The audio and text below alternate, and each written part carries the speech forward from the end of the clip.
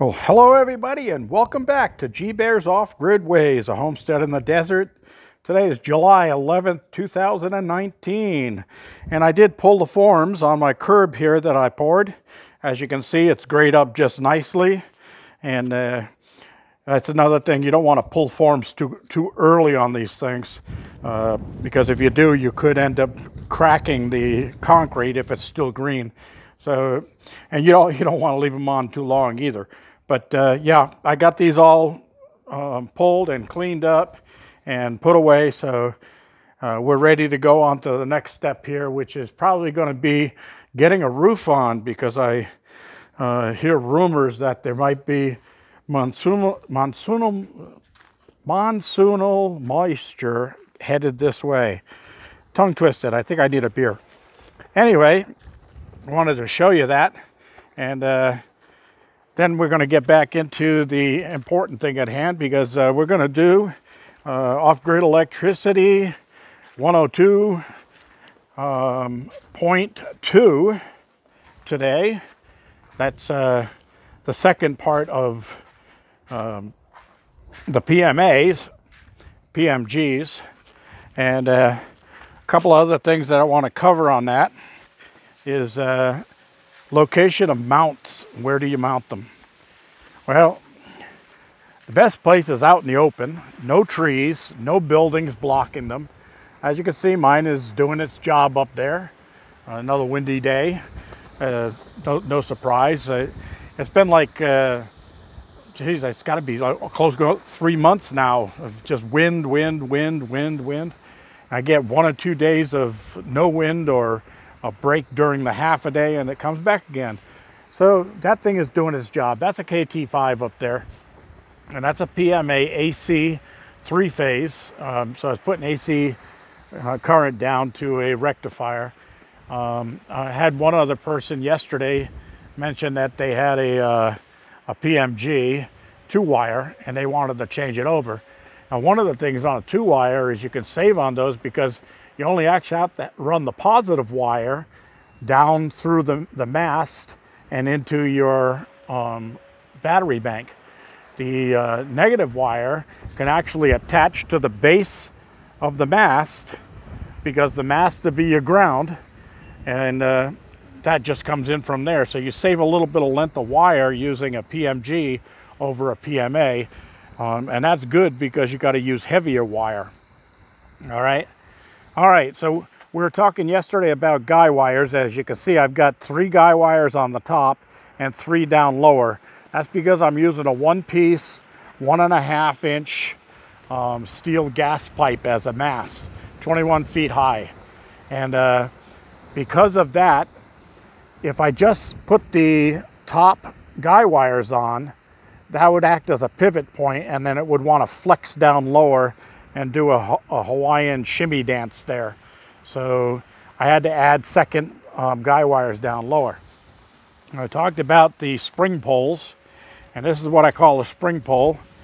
And you put these on your guy wires, and then you could put an adjustment here, which I did, which is an eye bolt going through the pole, so you can tighten it up as your cable stretches a little. And then you also have this cable going down to a footing with an eye bolt in it, and then you put a turnbuckle in there. That's what that item is called right there. So you can see that's expanded all the way, so I can actually tighten that up, which will pull on this pole and tighten my guy wire. All right, so we want to cover that.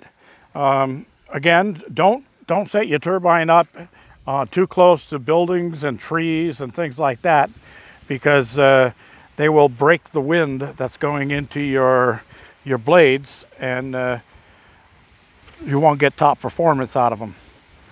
Okay, now the other thing is, don't forget, sooner or later you're going to have to get up there and do some maintenance on this thing. There's pivots and wheels and things like that that have to be lubed. Well, climbing up there is no fun. So what you might want to do is, I've started mine already. I haven't finished it, but down here I put a hinged base on, and I bolted that to my concrete footing. Okay, and then that'll allow me to let this thing drop down towards me here. But that thing is heavy as hell, so you don't really want to do that by yourself or try to handle that thing by yourself. And what I'm going to end up doing is putting in another one of these concrete footings up close to my building there, down deep, run a really sturdy one. And I might even drill and fasten it into my foundation so it's really secure. And then I'm going to put a boat winch, a hand crank boat winch down there that'll attach to this post. So I can lower it down slowly with a boat winch and crank it back up when I need to. And I'll disconnect the cable from that when I'm not using it, so that nobody else can just pull on, lower it down, and steal my PMA. The disconnected cable will also, I'll slip a hockey puck lock over the top of the eye bolt that's going through the mast, so there's no way to hook it up to the mast and get to use it. And then I'll put a lock on the winch itself. All right, the reason I'm heading down here towards the garden house was I was lazy again this morning. I didn't do a heck of a lot, but I was having some of these sunshades that were flopping around in the wind. The bottoms were never anchored. The seams were never tied together. So I came out and I wired these together, and they go through the aviary wire on the inside, so they're anchored tight there. I got all of them, and then I tied some off to the bottom wire because this one was short for some reason. That's Harbor Freight for you. Anyway, I got the last one on here. This is a brand new one, and got this one on here to protect the last tree down here in the corner that was getting beaten up by the wind and the heat. So see if I can't get that one to really go into its sprouting range. And I still may get one more tarp and or sunshade and pick it up from here.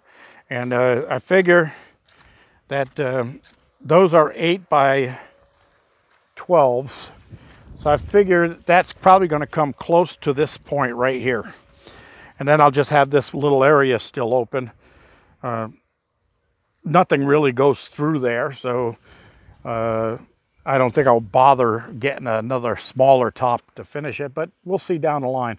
But I may cover this last corner here because my poor little avocado tree is taking a beating. Although I'm going to have to do something with those because when the winter comes, they aren't going to survive any frost, 20-degree temperatures or anything like that. I've got some units going to seed here. I've been pruning. That tomato plant right there, that's an early girl, and it's over 7 feet tall now, and it's got a lot of new buds and tomatoes on it. And this grapevine's doing great. My cantaloupe is, well, a couple of the cantaloupes are spreading out all over the place, just doing fine. I've been breaking down my corn as I go along and use it up, so I'll be getting into taking those corn stalks down pretty soon too, so I can get my fall plantings in, and we'll go from there.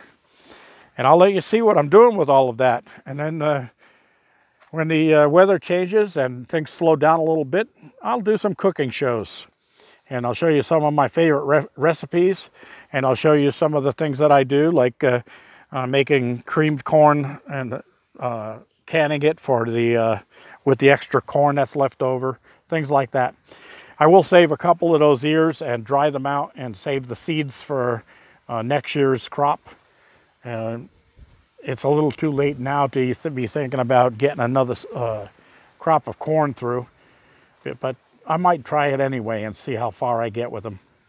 I do want to add another 2x8 around the rest of the finish there, and fill that up to that point and get it up to the same height as the rest of this. So that ground over there is real shallow. It's okay for planting things like peas and onions, things like that, but I need to get more bigger crops in there so I can start preserving food for the winter time when growing is not an option out here.